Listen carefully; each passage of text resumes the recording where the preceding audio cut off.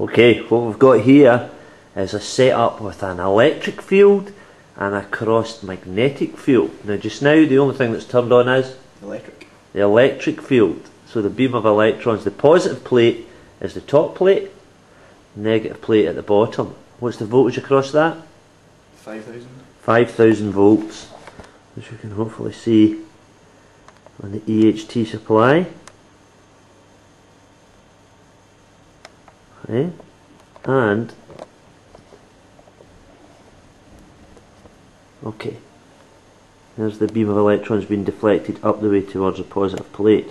Now if we turn on the current to the magnetic field, which is a DC current of how much?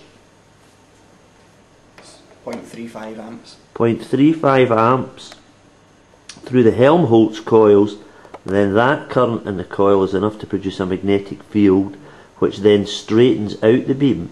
Turn the magnetic field current off again.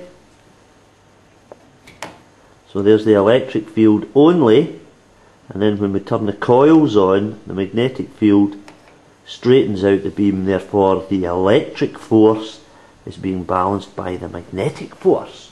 Yeah? That's brilliant. So on the right hand side there we've got the EHT, that's the high voltage that's producing the electric field, 5,000 volts. On the left hand side we've got a DC circuit supplying a current of about 0.35 amps, which is providing the current in the Helmholtz coils to produce the magnetic field. And the crossed magnetic electric fields cause an undeflected path for the electron beam.